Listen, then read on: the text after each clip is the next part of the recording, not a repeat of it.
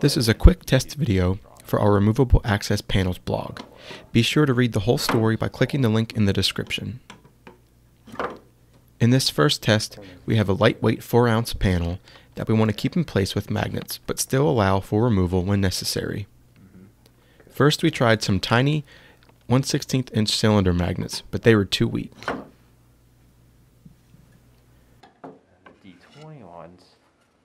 Some 1/8 inch diameter discs did hold it in place, but it could still slide down. If you shake it, it falls off a little bit more.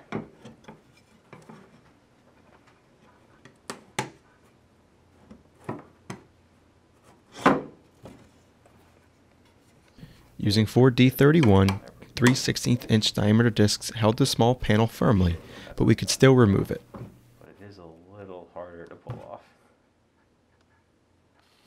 When trying to figure out what magnets to use, keep in mind that it's always much easier to slide a magnet on a piece of steel than it is to pull it off. So you might need something stronger than expected. Yeah, these are D30. Using a few pairs of the D31 magnets also worked well, but it can be pretty tricky to get the magnets perfectly aligned. This one. Definitely more to push. Yeah. Although once you push it, it's done. It doesn't like. Yeah, I think it's harder because that one slides around a lot. This one is more it stays. Right.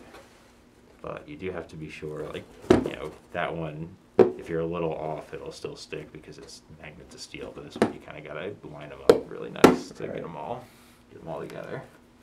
Okay. Cool. What about a larger 11-pound panel? Our first choice was some rubber-coated mounting magnets. These versatile blocks are great for this kind of thing. They have a hole for a screw, and the rubber coating is grippy, which increases friction, therefore increasing the sliding force. They can support more weight on a vertical surface compared to stronger nickel-plated magnets because of the rubber coating. It's hard, but if I try to do one at a time like this, that's better. This here, and then if I pull on it this way, it's sturdy. If I pull on it like this, that comes off pretty easily. Just one corner at a time. Yeah.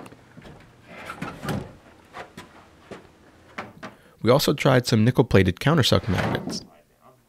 4 of our 3/4 inch diameter countersunk magnets were not strong enough.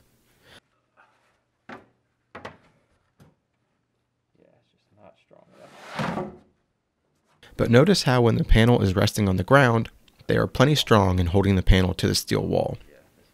For heavier panels, a good design practice would be to have the weight of the panel rest on some sort of ledge, so that the magnets just need to hold the panel against the wall.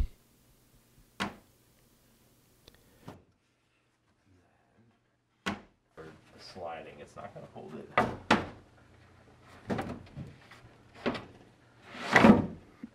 These ones are a lot harder to pull off.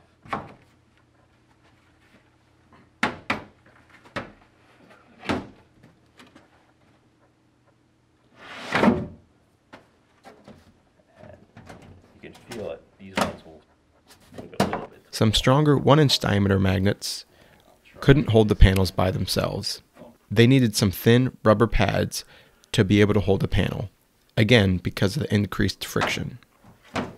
Keep these things in mind when trying to figure out magnet size, and you can always contact your engineers for help.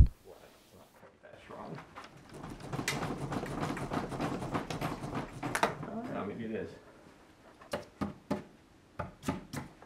Okay. Does it feel tougher to pull off still than the rubber ones? Yeah, it's still a little tough to pull off there.